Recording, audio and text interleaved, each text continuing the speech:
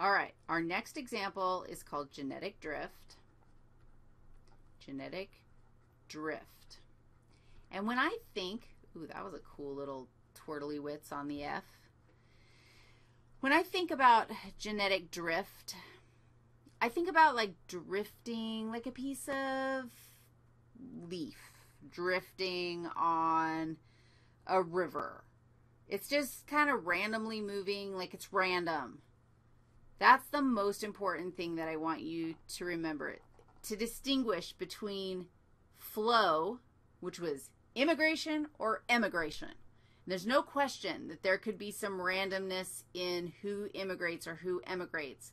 But genetic drift is a change that happens, like something totally random and bizarre happens. And I've got two examples of genetic drift. It's most significant with small populations, and this is the reason why. There's a phenomenon called the bottleneck effect.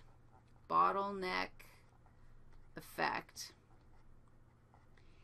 And I'm going to give you this example. So you have a population of critters, and some random disaster takes place. And I'm not using my house as an example anymore because my kids already left me and I'm a grandma. So I really don't need any kind of random disasters in my house. So let's imagine a population of like cheetahs. And they, in fact, they think that this actually happened to cheetahs, and that's why cheetah genetics, what cheetahs are all so closely related to each other. They think that cheetahs went on a picnic. Just kidding. I'm making this part up. If the cheetahs went on a picnic and most of the population went on the picnic, but a few of the punks, maybe they got in trouble, they weren't allowed to go on the picnic, so they had to stay home. And then at Picnic Land, a volcano exploded. And so everybody who went on the picnic, done. It was random. But now there's like 5 cheetahs left. And they're the 5 cheetahs that have to repopulate all cheetahdom. Like all the cheetahs on the planet have to come from these 5 cheetahs. It's considered the bottleneck effect because there used to be a whole bunch of cheetahs, but then there was this huge bottleneck, and now we only have 5. It was random.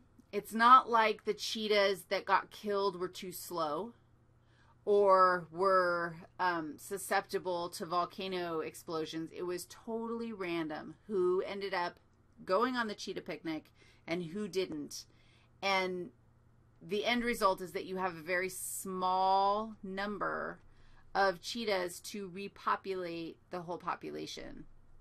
That's going to mean that's going to instantaneously change your gene pool, because now we're just taking our gene pool from a really small group. There's another flavor of genetic drift, random, and that's called the founder effect. That says effect. The founder effect is this, like a brave group of cheetahs decide they're going to, like, they're sick of this garbage, and they're going to go found their own population, a small group of them. Actually, let's keep it random. A small group of cheetahs, they were on their way to the picnic in the volcano, but as they were walking to the picnic, they saw a boat and they decided to get on it. And then the boat like carried them to a desert island. And now then their boat floats away and they can't get back. This is a great story. At least it's not my kids that got stranded on the desert island. So the 5 cheetahs are now stranded on the desert island. They are founding a whole new population of cheetahs. And no question, the genetics are going to be different. Has nothing to do with who's successful, who has the rockin' genes, anything. It just is random who happened to get on that boat and float to the island and have the boat disappear. The key with genetic drift is that it's a random process, as opposed to flow, where we actually have a group coming into a population or a group leaving and affecting the what's the word? Allele frequency that way. Okay. Now I've already prepared all my materials, and my next section is called natural selection, which seems kind of odd since we already talked about it. And I realized that what I really want to show you is artificial selection, because humans can manipulate natural selection by deciding who gets to make babies with who. Oh, wait till you see this next section. It's artificial selection. But I have to find my button so that I can turn off the recording.